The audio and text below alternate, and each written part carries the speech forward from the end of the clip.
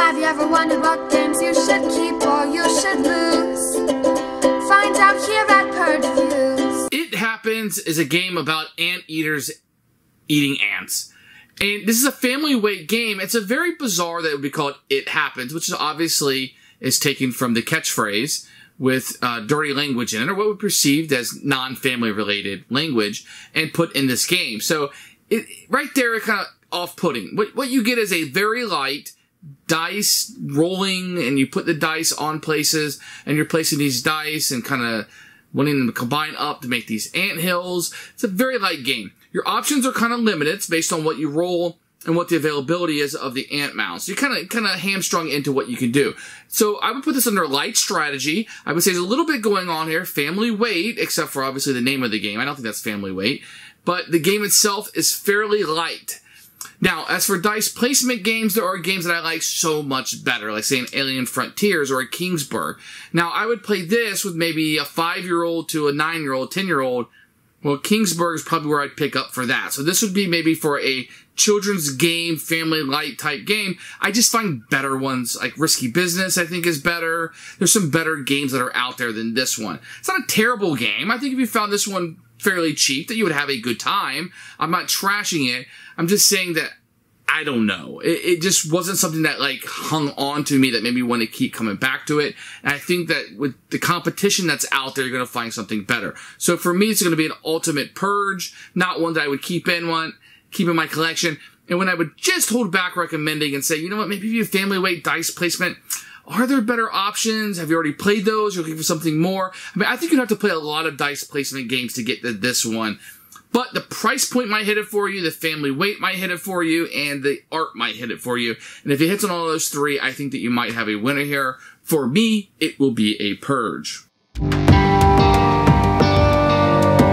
It Happens, which obviously they're meaning something else here. You can see the ants coming down and building up with the anteater right there. So that's kind of what the theme of the game is going to be. A little small game. It's pretty portable, but it's not going to fit in your pocket or anything. Open it up. You're going to have some instructions, which we'll take a look at. Lots of empty space in here. Once again, this is probably for shipping, but a lot of this is very empty. You're going to have these boards. These are very thin. You will need to shuffle these up each time that you play, but just kind of be aware that they're not the thickest things in the world. You're going to get a number of tiny little hobbit dice, different colors.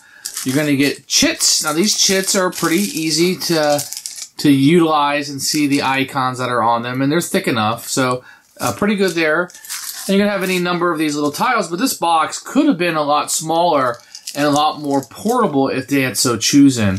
And I think it may have been a bigger plus for the game. If you could have traveled with this a little bit easier, I think it would have made it for a better game. For the rules for It Happens, you're going to have to pull it out here. You can see components that are listed in color. Fantastic job, and Queen always does a great job on their rule books. I really like it. Here is setup, how to play, and kind of what you're doing. And on the back, the end of the game. Normally with Queen, you're going to get those half things, but here you don't really need it because it's kind of a simple little family kid game. But very good job. You can see the pictures throughout. They also do a good job of changing the boards throughout, which is kind of nice. So you can see the different ones. And there's rules for 2 players, although I really wouldn't recommend this game for 2 players. To start the game, you're going to shuffle the game boards and put them down. You will take the 5 dice of your color and 2 worms, and this will be what you start the game out with. The rest of the components can just be put out. Then to set up the game, you're going to take the top 3 termites, mounds, and you can kind of put them out on the board. And this is what the players will be playing with when they start the game. Start the game with 5 dice, but on your turn, you're going to take 1 dice and you're going to roll it. In this case, I rolled a 6. Now, you can choose which mound you want to put it on. This one is worth 6 and 5, 6 and 4, 4 and 2. So theoretically, this might have the most competition for it. Being that I have a 6, you have to put in the leftmost space, and it has to be on the bottom first, and you'll be building to the top. Each color can only have 1 mound, so I couldn't do this and take up a second mound, although black could come in on their turn, yellow could go there, etc. That's kind of how you would add the dice. If another blue came out, they would take that spot right there. If you cover up a worm, then you will get a worm token to add to your collection. If you cover up an item, then you'll get that token item from the supply. Worm tokens you can keep or you can spend. If you spend these, you'll be utilizing these for special actions. Let's say you roll the dice and you're not happy with what you roll. You can give up one of your worm tokens to the supply and you can re-roll this, but you will be stuck with whatever you roll next. I could say maybe give up another worm token and do another re-roll if I so choose, but once I'm out of worm tokens or out of worm tokens I desire to use, I'm stuck with whatever I roll. Use one of these worm tokens to pass. So if I want somebody else to go and I kind of want to see what they're going to do in their turn, I can play this worm token, skip my turn and pass, and let the next person go until it comes back around me. I might want to do that to kind of see how the board fills up before I make these decisions of where I want to use this dice. You know, maybe I don't want to use another 6 there and get 12. If on the next turn black has 5, blue has 4, so maybe I'll go ahead and stick this somewhere else, maybe there, and get a worm token. Once all the dice have been placed or no more can be placed, then you would calculate who won. In this case, red has the most, 6, so they would receive the 6-point marker. The blue would be second with 5, so they would get the 5-point marker, and you would keep these face down in front of the players so the scoring can be hidden at the end of the game. So you will score each of the 3 here. After that, you will put out 3 new mounds, and you will do this 4 times in 4 rounds. Whoever has the most points, you count up all your points at the end of the game. Whoever has the most points is the winner of It Happens. For a 2-player game, there is a small adjustment to the rules. Each person will take 2 dice of another color. So let's say red is playing yellow. Red would take all of 5 of their dice plus 2 blue dice. Yellow would take all of their dice plus 2 blue dice. And all other rules would be in force and effect. So when you play a die, you can play either one of your reds or one of your blues. When you score, the imaginary blue player who only has 4 dice, 2 for the red player, 2 for the yellow, will still score as normal. Red will only score points for their own red, and yellow will only score points for their yellow.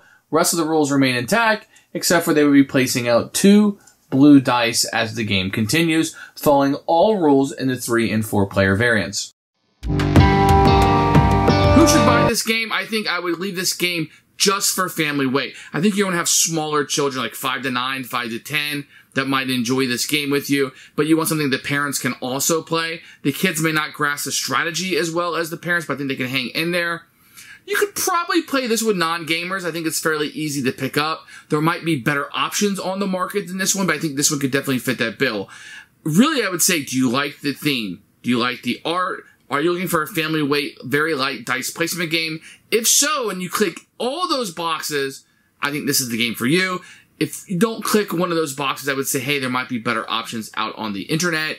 Check around. It might not be this one. Not a terrible game. In fact, a decent game, a good game, you might say. But the competition is fierce in this theme and with this mechanism. And I would say it doesn't hold its weight. A Purge for me. Thanks for watching the video. I really appreciate you tuning in. If you liked it, please like it and hit that little subscribe button. That really helps out the channel. Lets us know that you're getting the videos that you want. If you agreed or disagree with what I said, feel free to comment below. I'd love to hear what you have to say, and I promise that I will comment back. Thanks for watching, and everybody else, keep playing.